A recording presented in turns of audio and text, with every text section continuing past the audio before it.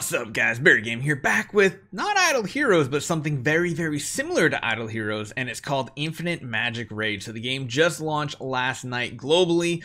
It is made by DH Games as well. If you guys have ever wanted to play like old school Idle Heroes where like 10-star meta was like kind of the tippy top, there weren't too many pay to win currencies and game modes and everything, you might enjoy jumping in and playing this game, even free to play, because I'll be honest, free to play you can make a ton of progression if you target the right heroes. And if you want to go, I'm gonna put a link up there. Go over to Barry Gaming 2, our second channel. We're already up to almost 14,000 subscribers. We're growing that channel very fast. It is going to be the mainstay for Infinite Magicraid, just like this channel is the mainstay for Idle Heroes. It has a ton of guides. We already have tier lists out, some beginner guides, a whole bunch of things explaining the game to you. So make sure you guys check it out. But let's jump into the game and let you guys see what it is all about.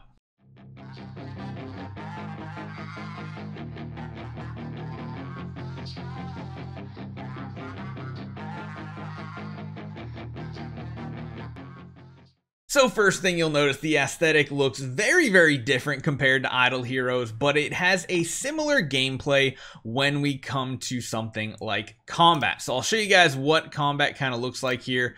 I'll try to farm up one of our older fights here. There's cool little cutscenes if you play with audio. That's great. I usually don't. Let me try to fight one of these that we've actually haven't got all the stars for just yet. Let's put you up here. That should be fine for our team right now.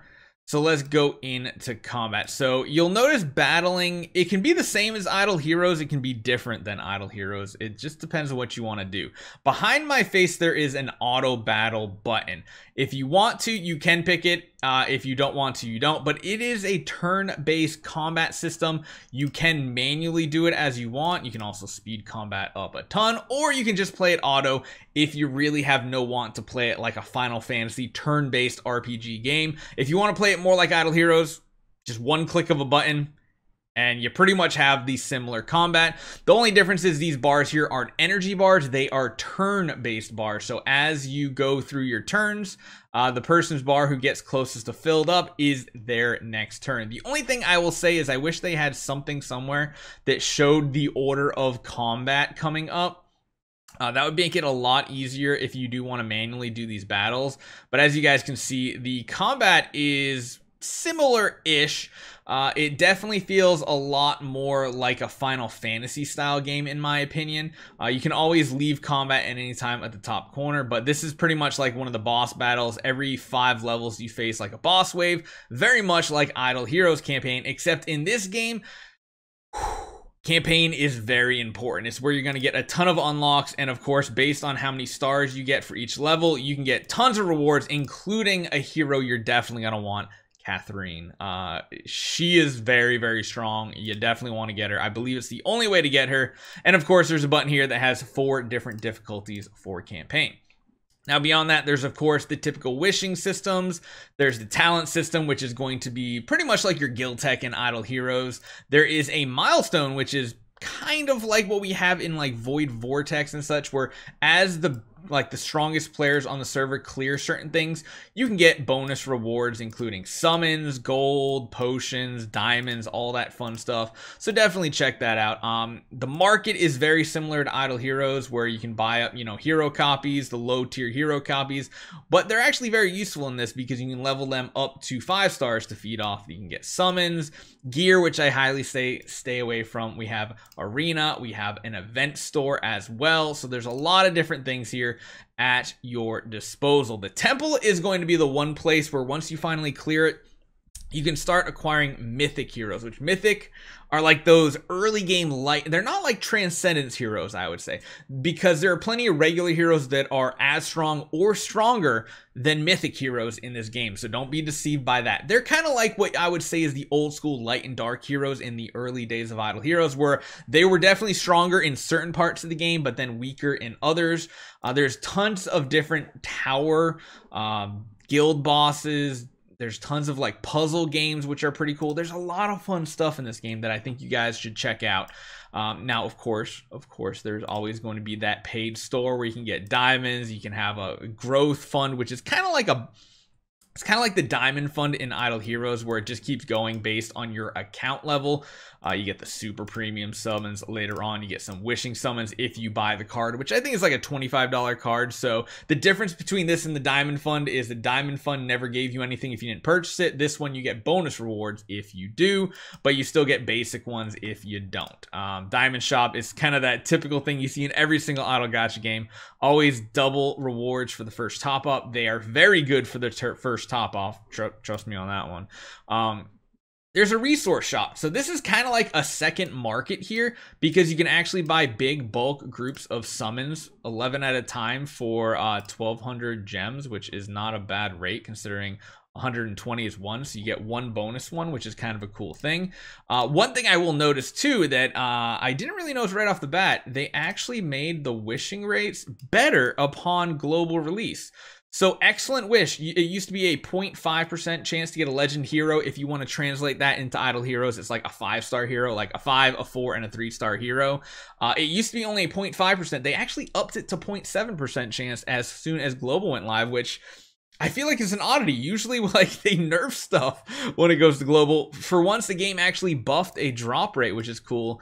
And then you have those Supreme Wishes where you can only get 5 or 4 stars, and you're guaranteed a legend hero within 10. This one, your first 50 summons gets you a guaranteed legend hero, which is amazing. If you want to do a reroll guide, definitely check those out on the other channel too. But these are like the super premium. After the first 50, I believe it goes down, or it goes up to like 170 or 200 pulls to get a next guaranteed legend hero. But this is one interesting thing, because there are a ton of heroes in this game. I think there's like 170. Most of like the elite and below are actually, all the elite and below are pretty much garbage. There's plenty of epic heroes, the ones that start as 4 stars. They can be very, very good, so that's something to keep your eye on. And I think one of the biggest things I want to talk about right here, without going too much into detail, awakening a hero can be done. So you basically go from a 5-star hero to awaken 1, 2, 3, 4, 5. But it's not like an E5 hero in Idle Heroes. It's more like a 10-star hero, but even easier. In order to level this hero up and to awaken them, to awaken 1-star, it's something like 2 5-star heroes of any faction, and then it goes up to 3, 4, 5, and 5. But the cool thing is, exclusives is where you use your duplicates. So in order to level up the duplicates here, or in your exclusive item, this is where your duplicate copies come in. If you just ever get 1 copy of a hero, you can still take them to max level. Unlike Idle Heroes, where you kind of have to wait till you get like 5 copies to make them a 10-star, 7 copies to make an E3, 9 copies, you know, so on and so forth.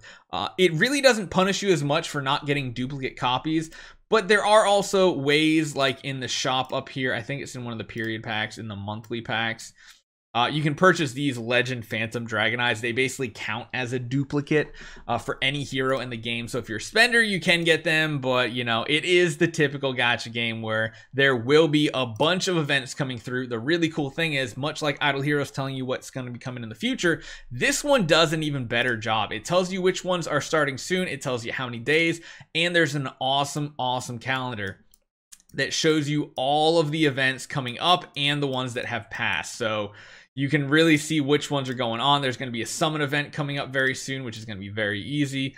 It's a really awesome way of doing it. And honestly, I almost wish they would do this in Idle Heroes too. I just don't know if their schedule is that set that far out. So let me know what you guys think. Again, do me a favor, go up to that top corner there, click the link, go to Barry Gaming 2, hit that subscribe button, try the game out free to play. Trust me, it's even fun free to play. You can get completely through the campaign with like just the basic heroes you get. And also make sure you check out the guides telling you who the best epic heroes are, those 4 stars that are pretty much end game heroes, even as a 4-star epic hero. So let me know what you guys think. Hopefully you guys enjoy this one. I'll see you guys next time.